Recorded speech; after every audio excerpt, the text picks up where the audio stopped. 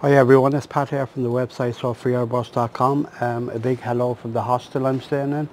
Well, at the moment it's like my house because I'm the only person here at the moment, but there is one dog and two cats, and there's one cat there under the chair asleep, and I actually haven't seen that cat awake yet in all the time I've been here. So who said it's a dog's life, it's a cat's life really. So just a quick intro today. This morning I went to a place called Chan Chan. It's in north of Peru. It's just like about 4 or 5 kilometers from where I'm staying here in Huanchaco, and I took a look at it. I love history, so it was amazing. It's like I think they call it like abode, the construction.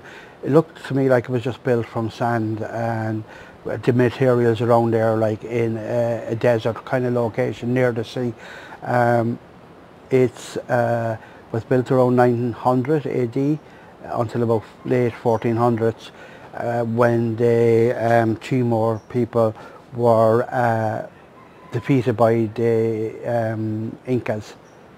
And then after that then the Spanish came, and of course like there was a lot of gold, and the Spanish loved their gold, so they took all that. So I was really amazed how so much of it was still intact, because like it suffered a lot because of like the El Nino kind of like weather pattern that happens every couple of years in this area. And of course like there was a lot of looting, and it's near the coast and everything, so there's a lot of sand blowing as well. So it was really amazing to see what was there. So I just took a quick video when I was there. So I hope you enjoy, because I really enjoyed it. So just check it out. Hi, it's Pat here from the website softwarebus.com. Today I'm just taking a side trip from where I'm staying in the seaside resort here in Peru, northern Peru, Huanchaco. And I've just come up. There's like, I don't really like the resort town, it's a bit boring, but just like maybe 10 minutes ride in a taxi or a collectivo, there's like the ruins of Chan Chan.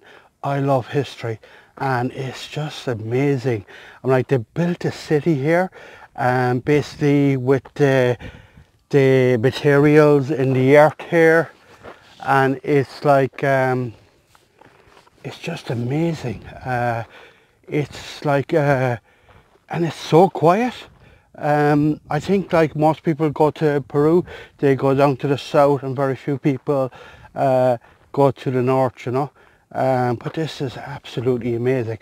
It's a city in the desert, and it was built like hundreds and hundreds and hundreds of years ago, and it's well worth seeing.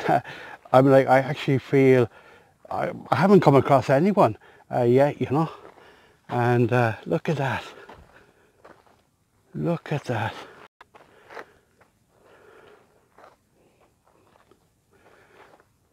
I think they call the construction a boat, but like there was a serious civilization here, and just 20 kilometers from here there's like another civilization called the Matcha, that they used to have kind of pyramids, and they used to do human sacrifices.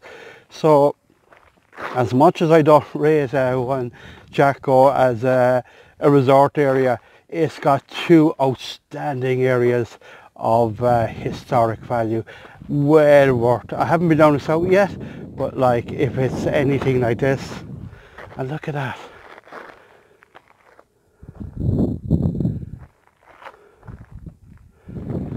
Look at that, that's amazing. I just came in the entrance. I was looking to pay someone and there was no one there. I just, so it was free for me anyway. So I've just climbed up another bit. Look at that, look at the view there. Isn't that amazing how that has stood the test of time? And obviously the main city was in there. How come there's not more tourists there? But look at that.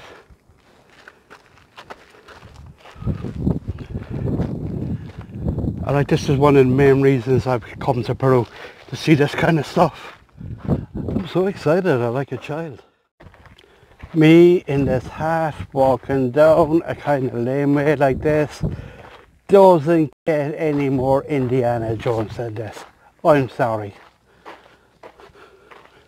Look at that. I think I'm the only person in the site today. It's just amazing what they could do all those hundreds and hundreds and hundreds of years ago. And like there is, as I said, there's another site called the Mocha, just about 20 kilometres away. But this would be my favourite. The Mocha had temples, but this is totally different. I'm just amazed how much of this has survived.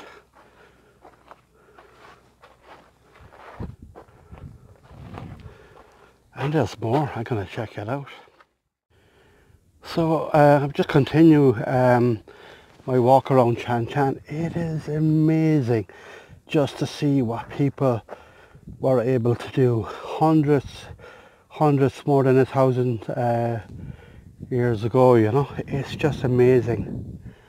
And so very few tourists here. Yeah, I think that's because most tourists actually go south, you know. But this is well worth the seeing. It's kind of like on my trip of South America, it's my first kind of wow moment, you know. Look at that. But it's amazing what people were able to achieve all those years ago.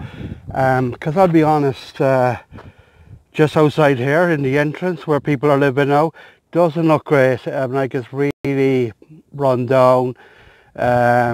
So you kind of think like more than 1,000 years or so later, you know, after what these people, like a brilliant old Peruvian society, what they were able to achieve. And then you kind of look outside now and say, have things improved in this area? And you'd have to say, that looks better than what's out there, you know. So that's, I always find that really curious, how like it had such brilliant societies thousands of years ago, and then you move on and a lot of these countries haven't kind of pushed on, you know. But it's really, I just find that curious as a historical thing. I'm not saying anything about Peru, because there's some really nice parts of New Peru as well, you know.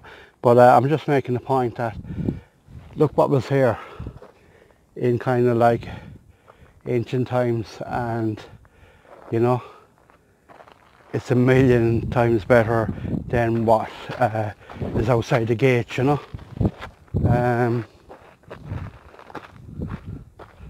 So definitely I would, if you're in northern Peru, come here, you know.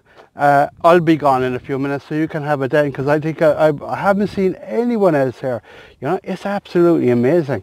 And maybe there's a charge to come in here, I don't know, but I just came in the gate and there was no one there.